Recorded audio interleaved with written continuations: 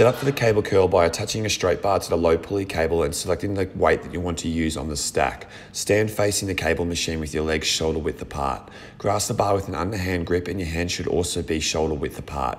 Keeping your elbows tucked in by your sides, slowly curl the bar up as far as possible. Squeeze the biceps at the top of the movement and then slowly lower it back to the starting position. Do not pause but go straight into the next rep.